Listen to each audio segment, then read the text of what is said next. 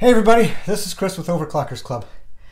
Whew, almost killed myself getting this thing up here, and now I'm wondering why I did that, because I really didn't need to. Anyway, I got a cool new gaming chair from And a Seat.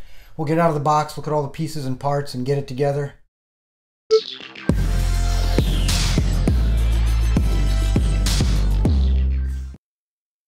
So I got the box open. Now I'll pull the pieces out one by one and we can take a look at them. So there's the seat base. I just took it out of the box here, but I have to say each layer or each item in here is separated with a layer of foam. The bottom being a very thick, that's probably close to 3/4 of an inch thick foam, and then everything else is separated with a thinner piece. But they really did a nice job making sure that everything was packaged so that it could take the abuse of shipping. So the first thing I pull out of the box is the seat back, and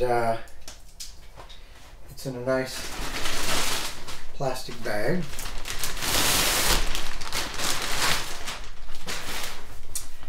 And boy, that's nice. Has a very nice texture to it, and the And a Seat logo sort of stitched in there. I like the red stitching in the trim there. And then on each side, to attach the seat back, there are some socket head cap screws that are already torqued in there on both sides there. So next, here's the seat base, and this is a cast aluminum base.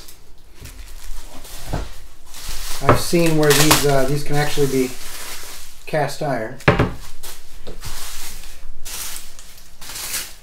That has a very nice finish to it.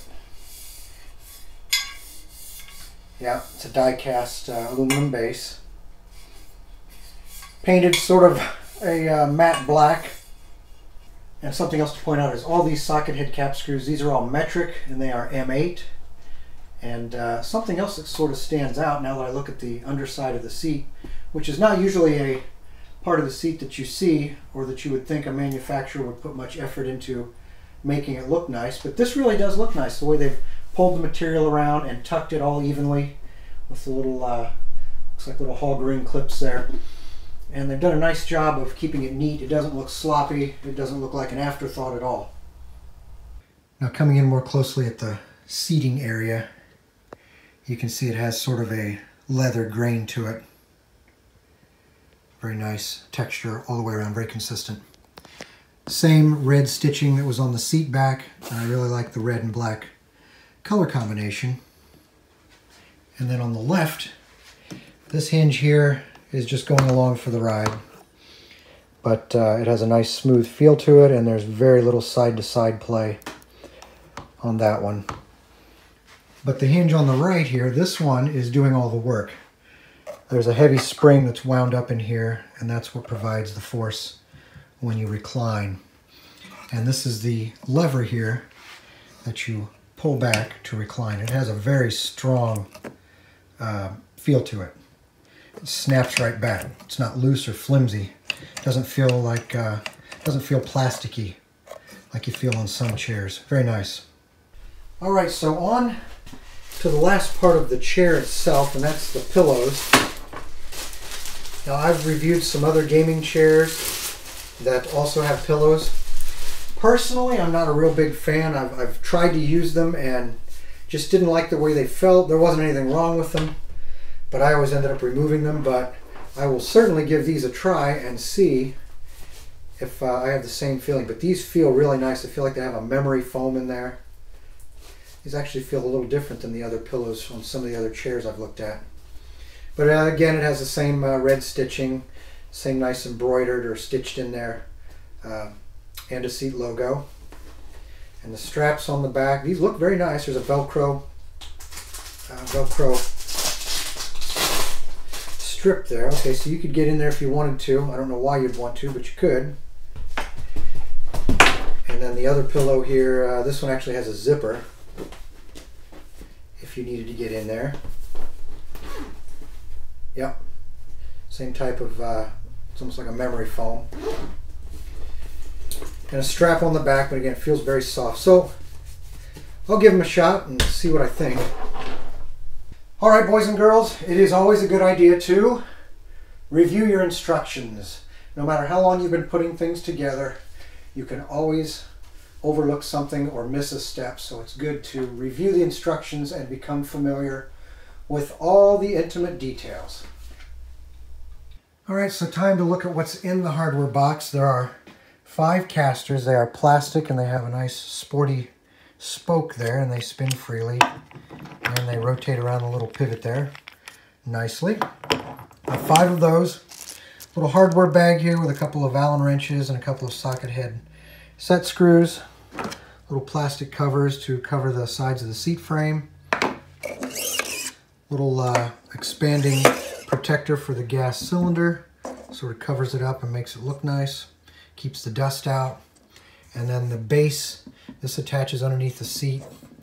And that's what your cylinder goes into the socket there, the receiver.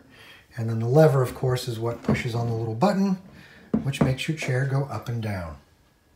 Now, to make assembly go a little faster, I'm going to cheat and use my driver here. There's a hex driver bit there for those M8 screws.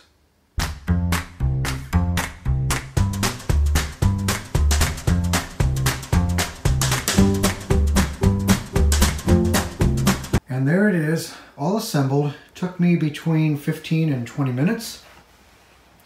Sat in it very briefly just to sort of do a quick test fit, and it is quite comfortable. So this is the E-Series gaming chair from And a Seat. It's available exclusively at Staples in Canada. You can get it in the stores or online. It's $339, which I think is a good value for this chair. The reclining goes all the way back, plus you can lean back even further. The handle here to bring the chair back up is nice and firm. It's got a good feel to it. I like that. It did take me a little while to get used to the lumbar and neck pillows. I usually don't like those on my gaming chairs. Of course, that's very subjective, but I've gotten used to these and I actually kind of like them. The other thing is the memory foam in the seating areas, particularly. It feels nice and firm, more so than some of my other chairs, but it does have a nice soft feel to it, even though it is firm.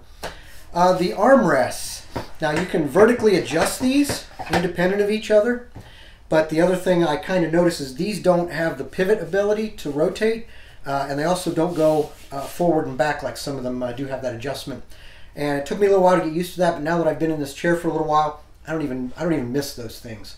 So again, this chair is available in all black, or as you see here, this one is black and red. And you can remove these pillows if you want, or you can slide them up and down and adjust them the way you like. The casters are nice, free rolling. Assembly of this chair, you know, in 15-20 minutes you can pretty much have the chair up and rolling. So this E-Series gaming chair from And a Seat, I love it.